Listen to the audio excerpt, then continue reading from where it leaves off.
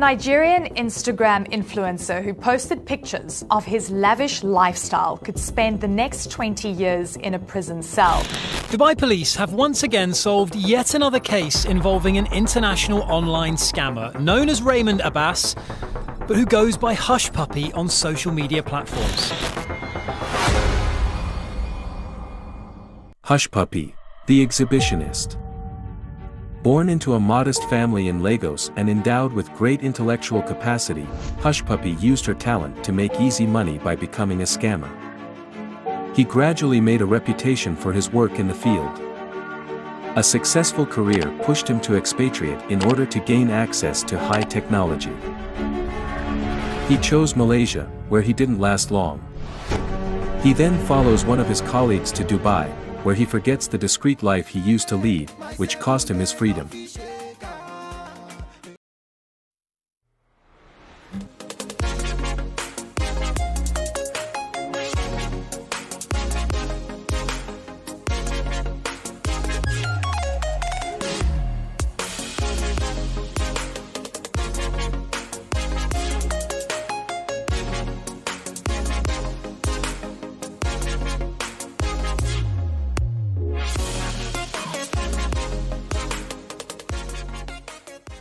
Let's take a closer look at Hushpuppi's life to better understand how he works. Who is Hushpuppi? Why did he take the easy way out? And what could be the cause of his downfall?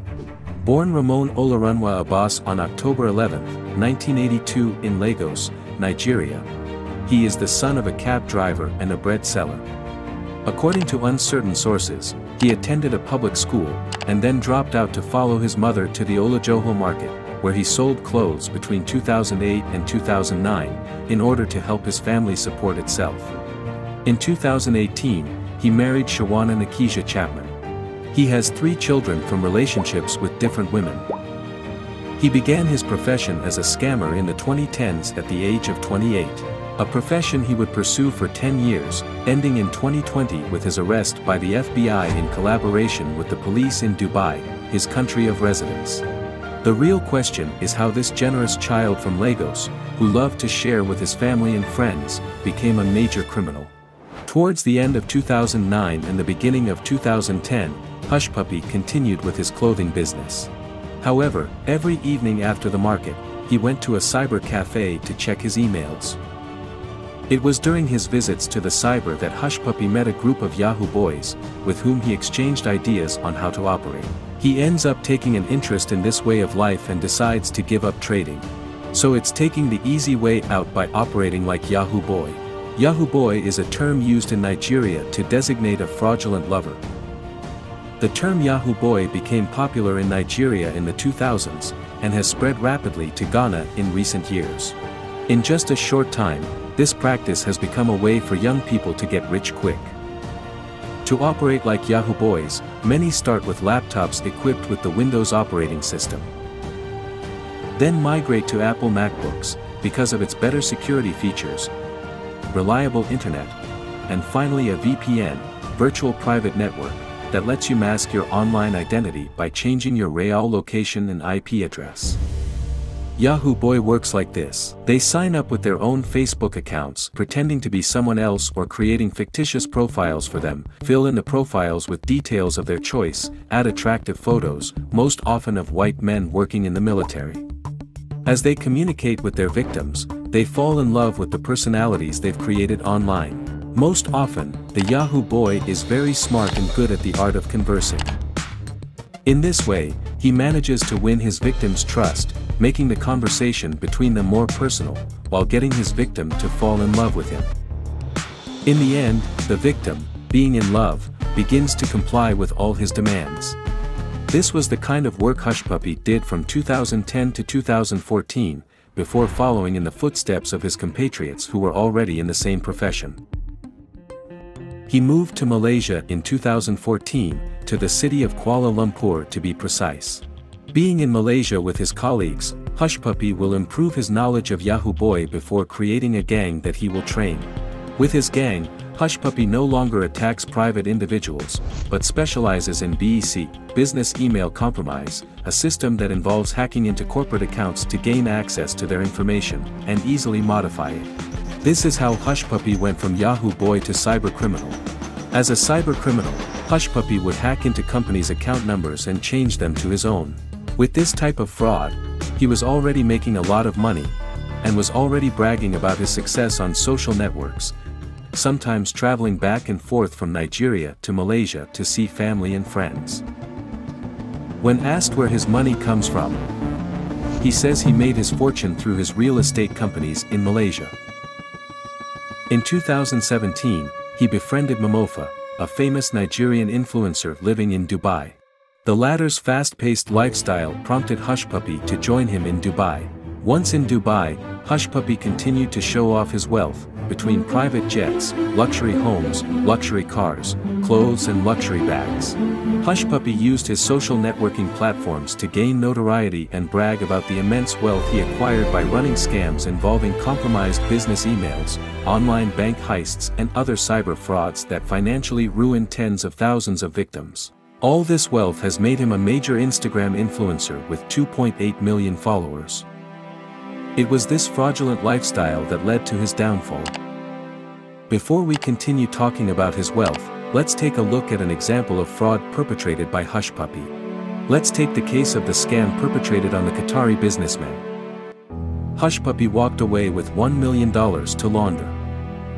In 2019, a Qatari businessman wanting to build a school in the Gulf will apply for a loan from Wells Fargo Bank in the USA.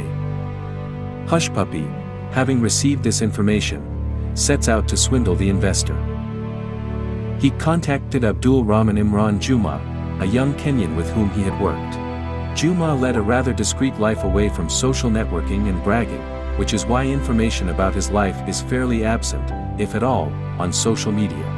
In this case, he was to play the role of intermediary between Hushpuppi and the Qatari. Juma would have to pose as an employee of Wells Fargo Bank and contact the investor to ask him to pay $150,000, which represented pre-charged interest on the loan. From this agreement, Juma should have $100,000 for himself and the rest of the gang, and Hushpuppi, $50,000. The investor agrees to pay the money and makes the deposit into an account in Kenya. After Juma confirms the deposit, the investor requests a meeting with the manager of Wells Fargo Bank, as he feels his loan application is sound. At this point, Hushpuppi fears the worst, as the Qatari investor might notice his African accent. So he contacts Fawashi, one of his Nigerian colleagues who has lived in the United States for several years, and asks him to pose as Mr. Malik, director of Wells Fargo Bank, and call the investor. The aim of the call was to convince the Qatari to travel to the USA to set up a bank account to receive the money, as such a large sum could only be sent by bank transfer. The Qatari, overwhelmed by his business in Qatar, explained that he was unable to travel to the United States. So the Qatari offered to send him a power of attorney, which would enable him not only to set up an account in his name, but also to exercise control over it. At the end of the call, they agreed and the Qatari sent him a power of attorney. Hushpuppi then contacted Kelly Chibulo Vincent, a member of his team based in Nigeria, whose role in the gang was to create fictitious accounts for their operations. Chibulo Vincent created a bank account in the Qatari's name and an SMS platform called Text Me, which facilitated communication between the investor and Hushpuppi. Once set up, Hushpuppi provides the Qatari with his account number and certain documents, and asks him to pay $250,000 as the first installment to activate the account. The Qatari did not accept this proposal, as he found the amount too high. He contacts Juma to ask him to reduce the amount. Juma, surprised by the news, contacts Hushpuppi to ask for an explanation of what the investor has told him. Hushpuppi convinces Juma to believe him and asks him to approve his request to the investor. The Qatari finally gives in to Hushpuppi's request, and makes a second payment of $250,000. Vincent, for his part, contacts Hushpuppi to get his due after the work he's done, but Hushpuppi brushes him off. Hushpuppi's reaction to his accomplice is the beginning of the gang's downfall. Vincent, feeling frustrated, contacts the Qatari and asks him to make payments into a different account from now on. This attracts the attention of the Qatari, who shares this new information with Juma. Hushpuppi, informed of this situation, contacts one of his Nigerian-based police accomplices, Kyari, to give Vincent a good thrashing in order to shut him up. Still following his plan, Hushpuppi contacted Fashola to pose as an account manager. She was supposed to find accounts that could receive money that they would swindle from the businessmen. But Akabayanka, a bank employee and close friend, didn't know much about account management, so she contacted her to find out. Akabayanka gave him a briefing, stressing the need to limit withdrawal rates, but without specifying the maximum amount. She offers her personal account as an alternative so that transfers can be made into it. Fashola relays the information to Hushpuppi, who agrees with the proposal. He decides to launder the first payment of $400,000 by buying a Richard RM-013 watch for $230,000. Payment was made by bank transfer. Following this transfer into the watchmaker's bank account, Hushpuppi hacked into this account and used it for the next stages of the scam. Several withdrawals will be made from the Fashola and Akabayanka accounts, by bank transfer. The sum of $15 million is fictitiously registered in the account created for the investor. Hushpuppi contacts the investor again and asks him to deposit the sum of $330,000 into the account. This $330,000 is divided as follows: $100,000 and $230,000 in the watchmaker's account. He called some friends to offer them his watch for $150,000 and $100,000 was transferred back into his account by the Qatari. Hushpuppi also transferred $7,100 to Fashola's father's account in Nigeria. Thanks to the money collected in this scam, Hushpuppi will be able to buy an international passport, enabling him to travel to almost 100 countries without visas. In addition to this scam, the FBI had already discovered Hushpuppi's email address. Having scoured this address, they discovered other frauds. All was known: the FBI would issue an arrest warrant for Hushpuppi. He would finally be arrested in June 2020 in his apartment in Dubai by the FBI in collaboration with the Dubai police.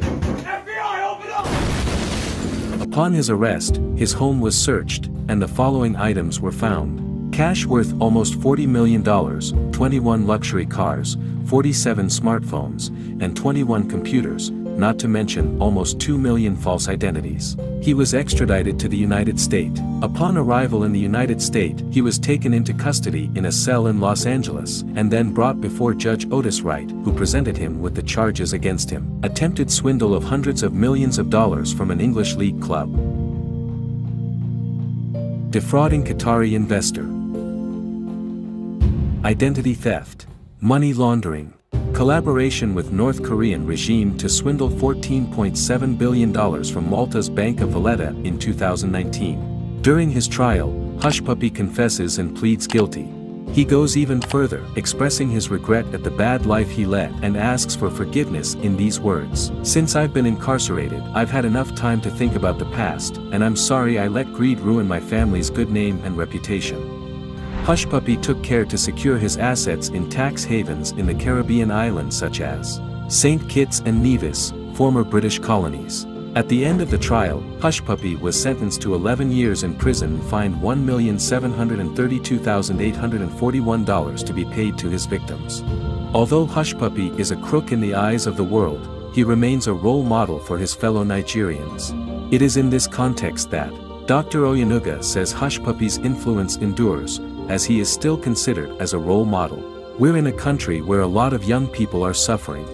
They see another young person who was once just like them become just as great. He declares, "I've seen parents who have taken their children to learn how to become Yahoo boys." Seiya, a Nigerian cab driver who knew Hushpuppi as a child, says that everyone knows that Hushpuppi committed a crime, but it's understandable. Nobody prays to be poor, so when you see someone who is rich, you will pray to God to give you his kind of wealth. The Nigerian government, through Mrs. Abike Dabiri Erwa, chairman of the Nigerian Diaspora Commission, NIDCOM, declared that Hushpuppi's arrest for alleged fraud should not be used to judge Nigerians living abroad. She added that the case is damaging Nigeria, and pointed out that fraud does not represent the value of Nigerians who are dedicated and committed workers. Cybercrime is a scourge that is becoming more and more prevalent as the years go by. According to Interpol, Africa recorded a sustained rise in cyber attacks in 2020, including a 238% increase in those targeting online banking platforms. As internet use intensifies, cybercrime is becoming a strategic sector. So isn't it time for national and international bodies to tackle this phenomenon head-on and eradicate it completely? If you liked the video, please subscribe, like and share it, and don't forget to click on the notification bell, so you don't miss our next video. See you soon on Malaysia Media, information at the heart of the world.